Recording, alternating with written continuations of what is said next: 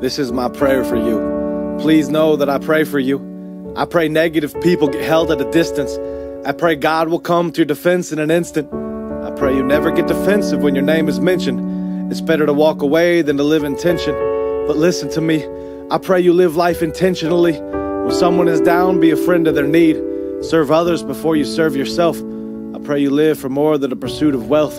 I pray you look vertical and keep your eyes off the horizon. I pray you walk to God's ocean of grace and you dive in. I pray you worship Jesus and not the church. I pray you keep your head held high and you walk in your worth.